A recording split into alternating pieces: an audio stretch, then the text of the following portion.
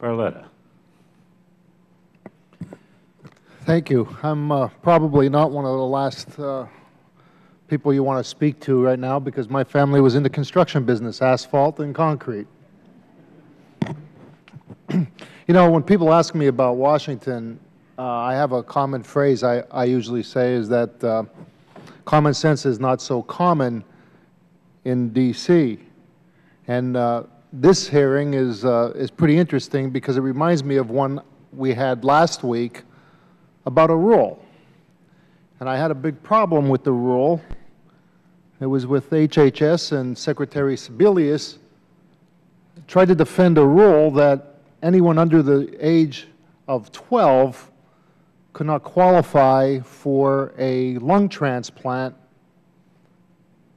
that you had to be 12 or older, in spite of the fact that the little girl that I was advocating for was 10 years old. She had approximately 3 weeks to live.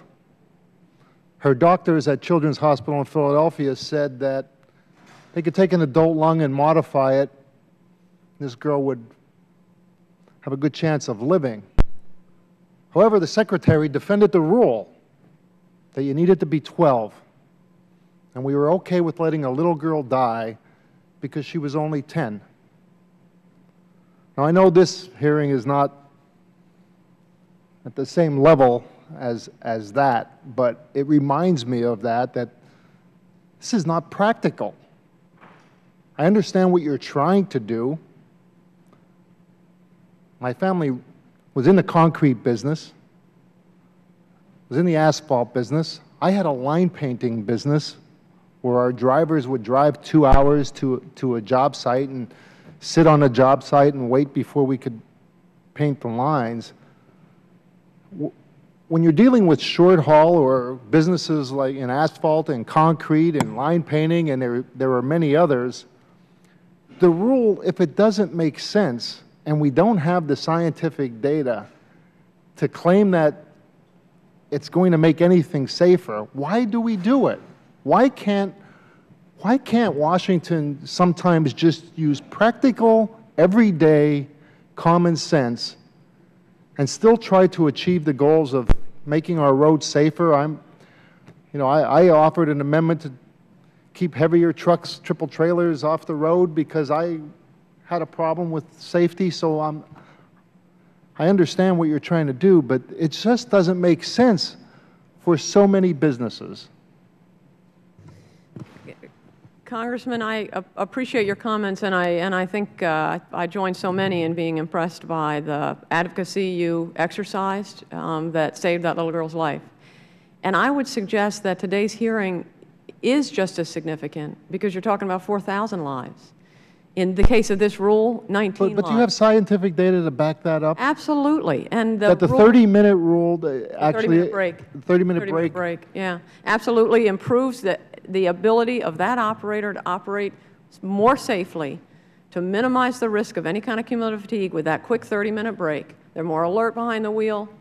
They're more ready to respond if someone does. Well, how do they? I guess I just can't understand how they can do that study when you're delivering asphalt. You're driving the truck, then you're getting in line, waiting to back into the paver. Drivers sitting there. How I just don't understand how they assess a 30-minute break when there may be periods of breaks throughout the day of every day. It's different. How did they accomplish that? Well, it sounds as though we're not that far apart. Certainly, I've watched many a construction site. I've certainly been around a lot of construction folks. And you and Mr. Hinkle both identify the number of breaks that operators are taking just by virtue of the cycle and the schedule and moving product quickly and moving it fresh. And then going back for more. I don't think we're that far apart in understanding how those breaks work in that operation, and that's I'm not sure where else to go on that point, other than again to reinforce. But how does another 30-minute break, when there may be periods of breaks throughout the course, how does another 30-minute break increase the safety? It's not another. It's taking advantage of existing breaks they're already taking. It's the simple fact that the break itself improves the safety performance of that operator after the break, within that first hour after the break. So even if they've had 4 30-minute breaks during the course or 5 30-minute breaks, adding another 30-minute? They don't need another one. They only need one. They only need one. Under this rule, they only need one within the 14-hour workday. And it's got to occur sometime before that operator gets behind the wheel after the 8th hour of work. Just one under this rule. So if he's already doing 4, if your guys were doing 4, my gosh, they're way ahead of the curve, and they're probably much more alert as a result of that.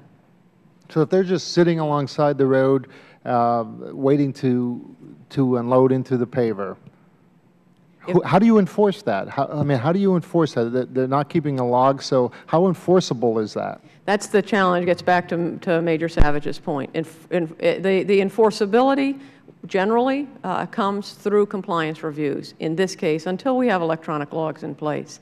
Now, in the case of those operators, because again, you're right, they're not keeping logs, they need to measure it within their normal timekeeping system. But how would you enforce whether or not somebody complied or not? I mean, there's no record of whether or not, so basically it's up to the driver to say, I didn't have a 30-minute. It could be driver interviews. It could be how else other than that? How else other than that, if there isn't a log, could you determine whether or not they had the 30-minute break or not? Other than the driver, how else could you determine? Well, again, I mean, Mr. Savage can speak to it because he's spent a lot of time doing compliance reviews and more inspection work. Thank you.